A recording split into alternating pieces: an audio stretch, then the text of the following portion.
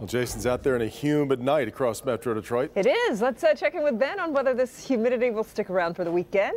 Hey guys, yeah, the humidity is actually going to go down. That's good news, but the flip side of that is temperatures are going to go up. So any way you cut it, tomorrow is going to feel a lot hotter than it was today. We did have the clouds to protect us. You can see on the satellite, those have gone away.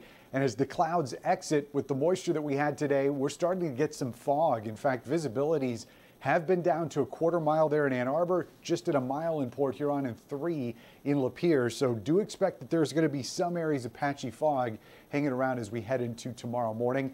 It's not the Jedi, but the return of the heat in the next 4 days. 89 tomorrow and then 3 straight days in the 90s. Will that be it? We'll look at your 7-day forecast and see what lies beyond in just a few minutes. Guys. All right, Ben.